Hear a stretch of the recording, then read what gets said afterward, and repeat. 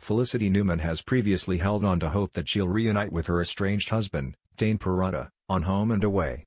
But Tane has made it clear that he is moving on after the breakdown of their marriage. So is it time for Felicity to start thinking about dating again?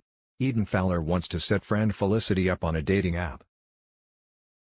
On today's episode of the Aussie soap, Felicity is thrown when a flirty customer at Salt makes his intentions clear, by leaving his telephone number on a napkin for her. So she decides to pluck up the courage to call her potential date. Is this Felicity's first step forward after breaking up with Tane? Rose Delaney is ready to question Simon Henderson about his involvement with the surf club committee members who keep quitting. The Yabby Creek estate agent's son, Banjo, has already confessed to seeing Simon handing out cash to the committee members shortly before they quit their jobs. But Simon does not appreciate the allegations against him. So to make matters worse, he informs Alf Stewart that he will now be withdrawing all his sponsorship money from the already struggling surf club. Could this be the beginning of the end for the beloved Summer Bay hangout?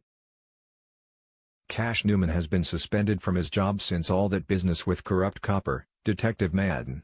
After attending a suspension review meeting, Copper Cash receives some good and bad news. He can return to work at Yabby Creek Police Station. He'll be demoted from his previous senior sergeant role and have restricted duties.